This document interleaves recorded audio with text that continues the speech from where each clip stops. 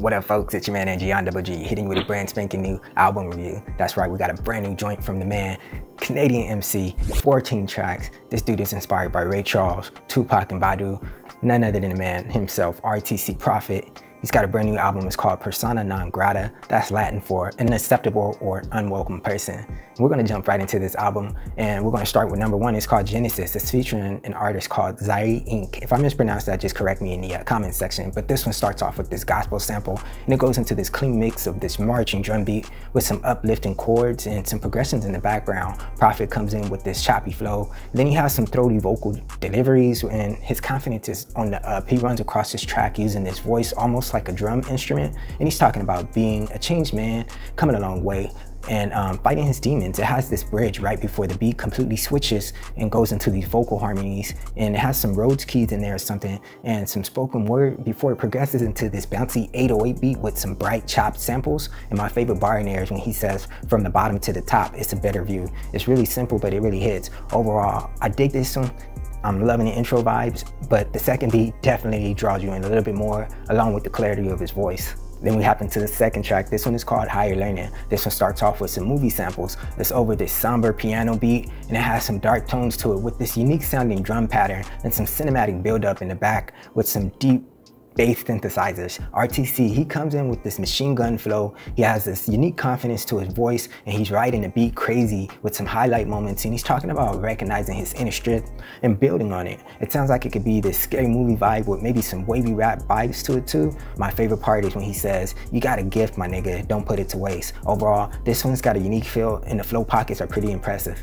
Moving right along, we hop into track number 3. This one is called Cold Game. And man, this one starts off with some choir samples over some emotional chord progressions. Then some hard 808s come in with this trap beat, and it has this banger type feel to it. Prophet, he fires off with a different voice from the previous track. He has this melodic flow. He's talking about growing up and dealing with pressure and executing things flawlessly. He has this rapid delivery, and he's mentioning his mother's pain too. It sounds like it could be this pain rap with this energetic bounce, and it has some sentimental elements to it. My favorite part is where he says, "Gotta play," and we executed flawless. Overall, this one, it gave me the goosebumps, and it might be my favorite one so far. Sliding right along, we get into number 4. This one is called TKFP. This one starts with some dark piano loops. It goes into these running keys with some hard thumping 808s, and it has this dope swing to it with some breathable moments, and it has these drops that let the track shine. RTC comes in with this fast rap, bouncing off the melody and the beat before it even hits. It's like the seamless flow with this great energy and some cool metaphors with some clever bars. It sounds like it could be this tempo bounce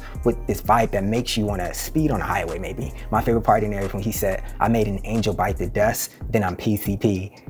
I'm not too sure I got that, but if I did get that line, I think he's saying he's peace.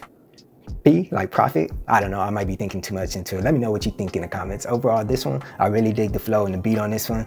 I added it to my favorites immediately. Then we get into track number 5. This one's called Clockwork. This one, it starts off with this up-tempo vibe. It goes into some bright keys with some electronic punchy drums, and it has these bass slides with this dial tone type of melody in the background with some cool progression. My dude, he shoots off with this fun flow. It has a Beanie Man reference in there. He has this choppy delivery. He's using his voice like a percussion, again with the confident delivery, and it sounds like it could be maybe a festival song with some futuristic themes to the instrumentation. My favorite part is when he says, "They sleeping on me, youngin', snapped them out of the hypnosis, cause you know they're gonna be sick when I pull up in the Lotus." Overall, this one sounds crazy. It might be too different for some people when it comes to the beat, but I fuck with it heavy. The next track is number 6. This one is called Still Shining, and this one, it starts off with some crazy woodwind synthesizers, and it has this Middle Eastern elements to it with some modern day 808s and trap perks. It has this hard rhythmic bounce to it, and Prophet comes in with this bouncy flow. It progresses into this double time flow that bounces in and out of the pockets effortlessly. He's showcasing his breath control, his ability to switch into multiple syllables and slower deliveries, talking about doubling his dollars and having a vision and improving his folks' lives.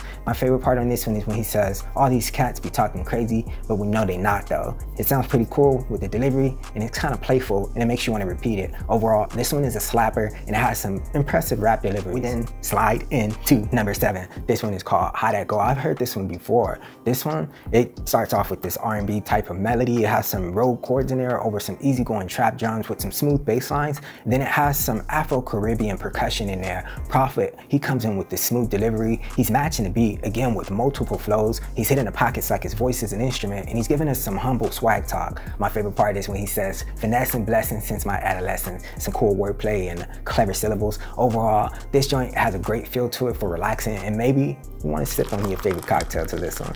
We hop into number 8. This one's called Double Up, and it's featuring Vic Spencer. This one starts off with some dope harp light samples. It has these chops in there with some cool consistent hip hop beats that makes you feel like it's gonna be a freestyle, and it drops at the perfect moments for the bridge hook. And RTC leads in with the first 2 verses with this East Coast type of flow. He's hitting the beat perfectly with some cool wordplay. He talks about handling his business, not being new to it, creating more opportunities. Vic comes in with the 3rd verse. He has this cool voice that's piercing through the track with this undeniable presence. It sounds like it's a bit menacing, and it kind of reminds me of MF Doom. Maybe he's influenced by him. My favorite part is when he says, I'm better than everything you could imagine, smoking woods in the cabin. I thought that was pretty fly, and it had some cool imagery to it. Overall, I love this minimal beat, and the guest verse did the damn thing. Passing the midway mark of the album, we get into number 9. This one is called Lay Low, and it starts with some electric elements. It goes into these hard southern drums with some spooky melodies and some upbeat bass lines. RTC comes in with this conviction and convincing choppy flow with some strong chord structure. There's this cool beat riding over the pianos, and he talks about paying his dues, overcoming failure, motivating his folks, and it sounds like something Lil Baby or Lil Wayne might hop onto. My favorite line is when he says, you know it's my time, set the clocks now. Overall, this one, it's another banger. It has this motivational feel to it, and I did add it to my favorites. The next track is number 10. We get into this track, it's called Connect. It starts off with some dark, eerie, deep keys panning from the earphones left to right. He has some heavy bass synths in there, and it's easy going with some hand clap snares. RTC, he comes off with this fun, bouncy flow, talking about double crossing, a lack of foundation, shrugging his haters off, and haters wanting to see his downfall. He's talking about grinding all his life too, and it sounds like it could be this West Coast banger type of beat, and I can definitely see some choreography to this.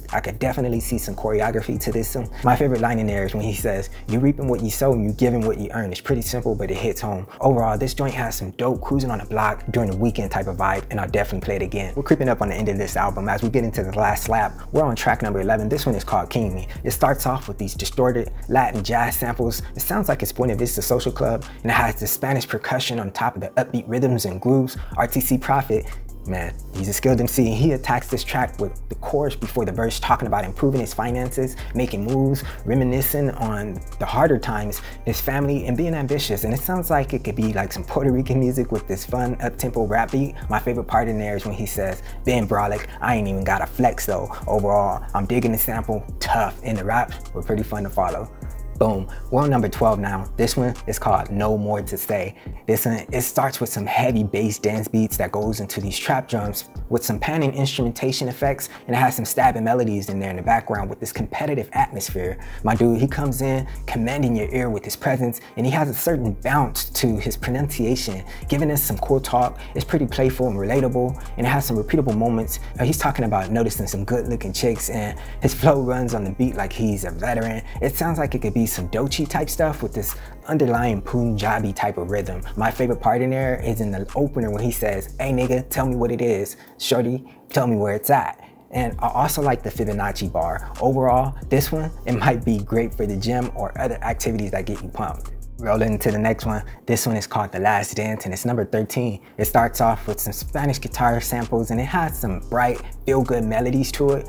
In comes these hard 808s and trap perks with some hand claps over some sporadic background strings, and it has this standout melody with some deep bass synthesizers. Prophet, he comes in with his signature flow, which he's been giving us across the entire project, and he's talking about feeling like Michael Jordan in The Last Dance and hustling for his brothers. He has this Freddie Gibbs type of feel to it, and it kind of reminds me of the Migos when it comes to the beat. My favorite part is when he says, bet on myself, then I cashed in. Overall, I fucking love this track. It makes me feel good, and I'm happy to find this song. Closing the album, we come to number 14. This one is called Balance, and it starts with some dark synthesizers over some vocally distorted singing, and it has this epic atmosphere feeling to it with some tribal hand drumming and progressions to the instrumentations, which add this emotional theme to it. It's over some speeches in the background, and it also has these strings. Prophet comes in with some triumphant deliveries. He's talking about escaping his demons, the lockdown returning, being motivated for change, and it sounds like it could be the ending to a movie with some passionate rapping. My favorite line in there is when he says, "What I'm saying, progression be the only route. Overall, this track is a perfect closer." I wasn't too crazy about it musically, but I appreciate it in the sequence of the album. Yo, so there we have it, 14 brand new tracks from RTC Prophet, the Canadian MC, and overall, this joint, man, it has a unique sound to it. He has a unique voice with the signature flow. He's coming off effortlessly on most of these tracks with the seasoned delivery. He's got a great ear for beats, and he has this no nonsense and motivational theme to his music with this honesty and conviction, and it seems like he's the type of artist who's gonna evolve consistently. I would like to hear more collabos from him and maybe some variations of his voices, but man, he really paired well with the instrumentals on this album, and the guest verse from Vic Spencer, it was right on the mark, and it left a really great impression on me and made me a bigger fan. I saved over 10 songs to my favorites, and I really felt like these tracks were the album highlights. Cold Game, King Me, The Last Dance, How That Go, and Double Up. I'm giving this one a solid A grade. Classes in session. Awesome job, man. Thanks for putting your heart into your music, and I look forward to hearing more from you in the evolution. Folks, let me know what you think of this album, like the video, comment your thoughts, and share with your fellow music enthusiasts. Let me know what you'd like to hear from me on the next review, and I'll catch you folks on the flip. It's your man AG. This has been another review. It's your boy RTC Prophet, Persona Non Grata. I'll catch you guys on the next one. Guadalajara.